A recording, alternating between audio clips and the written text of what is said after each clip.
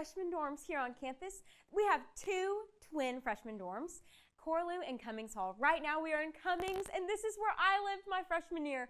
I loved it so much. It's so fun. It's community-style dorms, so you have a roommate, or you could get a single room. But I definitely recommend having a roommate because, oh, college, you got to meet friends. So you have your whole floor of just girls or just guys, and the bottom 3 floors are girls, and the top 4 are boys. And you swipe in with your ID card to your floor, so it's super safe, super fun. There's community-style bathrooms, so just wear your shoes in the shower, you know, college. But one thing that I loved was laundry is free.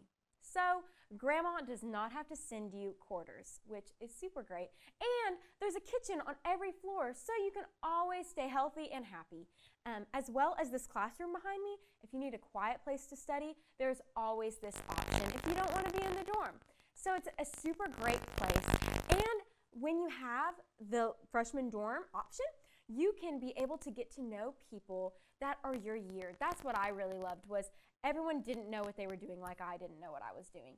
But our RAs helped us. Each week there was a different event for the first month or so here on campus to be able to go to different things like comedy night or a movie, different things that MTSU puts on to get all of us just involved and feel like this is home. And it sure does. It sure does. And there are other housing options here on campus. We have 2 different apartments as well as other dorms on the other side of campus. My second year here, I lived in a living learning community, which is all the people of my program. So you can go online to our website and be able to see all those different living learning communities if you want to be able to be with people that are your same major.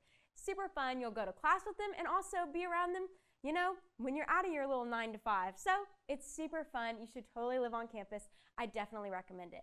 But with only 3,000 beds on campus, it's first come, first serve. So you have to self-assign online and get that done after you apply so you can make sure that you're here. So hope to see you soon.